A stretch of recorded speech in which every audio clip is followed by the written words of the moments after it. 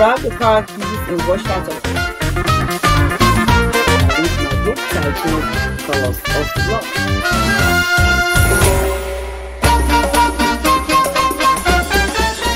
Hello everyone, thank you for joining me again today. My name is Adiola. You're welcome to Olabooks Readers Reviews, where I have been reading my published stories. Alright, last week I stopped the reading of Colors of Love after I've read 6 chapters plus the prologue. Okay, and I want to say thank you for your feedback. It really made me happy. All those feedbacks I got from you were thank you. All right, so it is Olabooks Readers Reviews, and I'm happy that you commented on Colors of Love. And today I want to carry you along as I introduce you to I Am Mama's Favorite. It is a children's book. And now, you might ask me, why are you introducing us to a children's book when your audience are all adults? This is the reason, okay? If you're a mom or a grandmom or a dad or a granddad, or you have a mom or you have a sister, you want to stay around, all right? Because of your nephews, because of your nieces, you want to stay around so that you can know what is in the book. And not only what is in the book, because what is in the book is going to bring out, you know, an issue I really want to discuss today, and which I know you will be ready, you know, to hear, to listen to, and also to contribute to. And what am I talking about here? You will hear more about it as I discuss, you know, the reason or how I got the inspiration to write this book. With my children books, my intentions are always to see, you know, what are these children thinking about as you care for them, as you give them what you think they need. What is the response? What is going on in their minds? Okay, that is what I try to do. So with my experience being a child care provider, with my experience being with children for almost 12 years, I've learned a few things from children. And I've also learned a few things from, you know, what they do, and, you know, why I try to observe and see why they do the things that they do. So sometimes last year, there was this new parent who came in and she said, I'm a breastfeeding mom and I intend to breastfeed my child all through his first 6 months. Only breastfeed, exclusive breastfeeding. And she wanted to know if the program accepts breastfeeding moms and kids. And I said, yes, of course, you're welcome. So this is what happens. We have this rocking chair. She comes in every morning with her child, and she will sit down, she will breastfeed the child, and then sometimes the child will fall asleep before she leaves. Sometimes she will not fall asleep. And as she leaves, she will leave us bottles, like 4, sometimes 5 bottles of the number of ounces that the child drinks at a time, you know. So after she leaves, we have to time the child every 2 hours, every 2 to 3 hours. The child gets more milk. And now as this child, you know, sucks the milk, as this child drinks from the bottle, you know, and sometimes the way he smiles, the way he, like, you know, shows excitement, and sometimes the way he shows content, all of those things got to me, you know. And I try to think, what is this child thinking? He's drinking his bottle, he's smiling. Sometimes while he's burping, he's going back to sleep. And another thing with a breastfeeding child, if you all have experience with them, is this. They'll enjoy the warmth that comes from the mom, or the warmth that comes from the person feeding them. And they get so attached, you know. So at the points where a mom is breastfeeding a child, something is going on there. Right, so watching this child, watching the mom, brings back memories of when I was raising my children as infants, you know.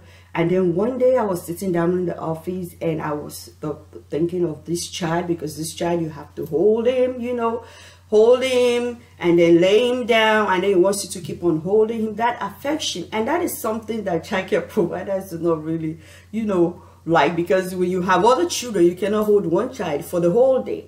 And it's not even good for the children, because, you know, you need to let them develop on their own. You need to give them that sense of independence. But with breastfeeding children, it is always hard to separate the child and the mom, or the child and the caregiver, because they enjoy that warmth. All right, so that day I was just thinking about, you know, this child and the mom, and I began writing down some lines. And those lines that I wrote turned out to be this book you're seeing today. Okay, so there is this lady I met online who wrote a comprehensive review about I Am Mama's Favorite. And I really want to share that with you today. And before I share the review with you, I am going to read at least 2 pages of I Am Mama's Favorite. All right. I've shown you what the cover page looks like, and I'm about to start reading. And on the inside, there is another cover page. The cover page looks like this. It looks like this. All right. So the first page says, I am Mama's favorite. When I suck happily the nature's milk in her warm embrace. As I lock my eyes with hers in appreciation of her love, she lets me curl my little fingers all around her big pointer. All right, so I am going to read the review from this lady, and please stay with me, don't go, because this review will tell you a lot, not only about the book, but also about the relationship that exists between a mother and a child. Some books can never be obsolete, and definitely I Am Mama's Favorite by Adeola Oyèkọ́lá is one. The book has detailed illustrations paired with a warm message of unconditional love, making this adorable book a welcome addition to any child's bookshelf. It's a masterpiece of perfection for acknowledging the special people, especially our mothers in our lives, that they are loved and highly valued. Here is a book that celebrates every woman and the love, care, and affection that they have given to their children selflessly. It's a gift and a blessing every way that makes us love our parents and guardians more each day. A gentle affirmation of the love and bond that exists between a baby and its mother. The author, Adeola Oyèkọ́lá, has courtesy unique ways of saying how much the baby loves her mother. The book sums up quite nicely, bringing out the particular kind of love that is shared between a little one and that older someone who adores to spend time together.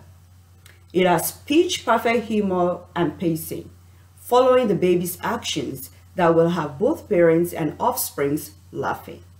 The book has intentions of showing affection to every person who took part in the care of the child, an amazingly beautiful script about parenthood. This book will be far my favorite children's book, as it sums up exactly how you felt when in your mother's arms and bosom and you felt comfortable and cared for. This is most definitely one of these keepsake books for years to come. As the baby becomes a child and turns into adulthood, this gorgeous book will always bring back beautiful memories. The one book that has the most meaning to me, a brilliant script about parenthood. When reading I Am Mama's Favorite, and I discovered myself and my mother in each word, it was as though the author knew my personal story. It's a universal story, reaching across all cultures, ethnicities, ages, and gender. The book is short, but not too short. It has a nice story-time rhythm for those months when a baby is small and too young to know any better than to snuggle in your arms and listen to the story in its entirety. The book is beautifully written and arranged as it gives several events of the baby and her mother. For instance, I Am Mama's Favorite, when I suck happily nature's milk in her warm embrace. 2. As I lock my eyes with hers in appreciation of her love, she lets me curl my little fingers all around her big pointer. The baby gently, tenderly, and appreciatively communicates the message to all loving parents, especially mothers. Each of the numbered activities perfectly illustrates the journey, love, assurance, and anticipation of both the child and the mother. Exceptionally well plotted, it is making the message sink in.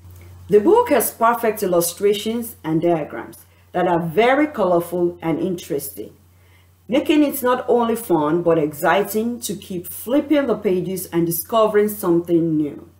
The book provides a valuable opportunity to build children's self-esteem every day as they have the assurance that someone genuinely cares for them, celebrates them, and they will always have someone at their back. The soft and colorful pastels perfectly complement the sentiments of the book, one that will be read repeatedly for years. The richly decorative illustrations are beautiful, usually and lyrically, visually. The richly decorative illustrations are beautiful visually and lyrically, combined with a heartfelt rhyming text to celebrate and cherish their bond. The art is stunning as it gives a detailed account of what is in the book, a sweet, uncomplicated expression of love for a child, the big-hearted celebration of new motherhood. The book has straightforward and written sentences, well-structured, easy to understand, that a 3-year-old can relate to and read. This book allows you to improve, and it's straight to the point with capturing pictures and concepts. The bright acrylic illustrations are everyday situations that are certain to engage the very young. I appreciate the young character in this book. The book has a colorful, glossy cover, which will easily catch a child's eye, making them curious and want to know more about what's in the book, and make them invest their time in the great writing. The author has compressed a vulnerable study and exploration, a wise reflection, bringing out a masterwork. The book is incredibly balanced in its width, accurate in its general outlines and details.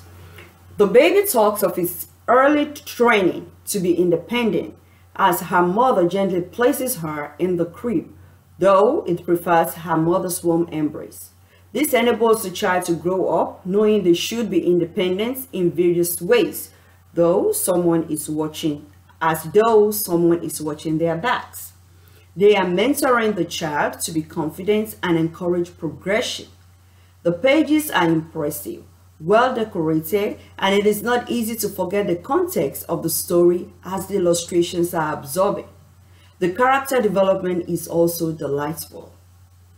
This is one of the rare baby books that should make both skeptic and sentimentalists of all ages happy. It gives hope to women who yearn to be mothers someday and hold their bundles of joy in their arms. The experiences of the mother and the child are heartwarming.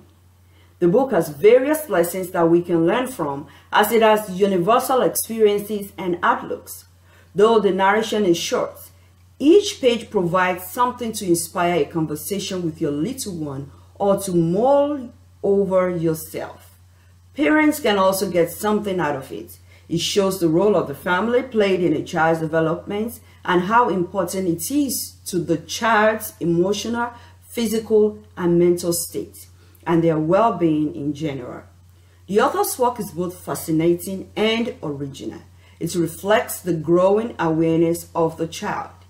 I Am Mama's Favorite is a book that celebrates every child and mother. It is meant to be carried wherever life takes you.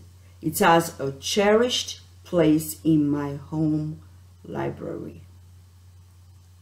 Thank you so much, Kibi, for writing this. She's a researcher, she's an author, and she reviews books, okay? And I'm going to drop the links to where you can get Mama's Favorites in the description below. Okay, it is everywhere. Any major online bookstore, you are going to find I Am Mama's Favorites. You will find it in ebook format. You will also find it in paperback. All right, so I've read so much about I Am Mama's Favorites, and I'm glad you stayed with me.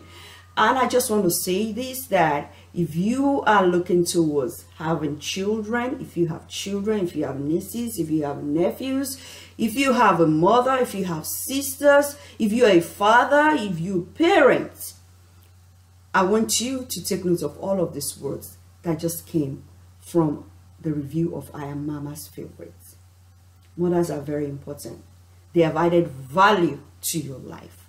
They have cared for you. They have loved you. And as a child, you have loved what they did for you.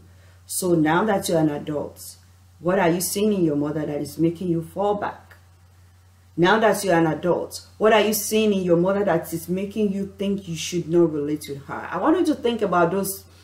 I want you to think about those days when you were a child. How she loved and cared for you. How you as a baby responded back to that love, to that care, to that emotion. You know, mother-child relationship stirs up emotions. And I want you to look back to them. Even though you are an adult, now you don't remember. I want you to use I Am Mama's Favorites and the review I have shared with you today to bring those memories back.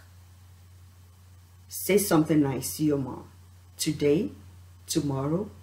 Don't wait until she's no more. Do something worthwhile for your mom. This book I have dedicated to my mom. Okay? All you can do is just say thank you, Mom, for all you've done for me. So thank you. This will be all for it. All from my end today. And I want to thank you for staying with me and listening to this long review. And until next time when I come your way again with another book, I want to say stay blessed. Keep on loving those children. Keep on loving your mom. And until next time, bye.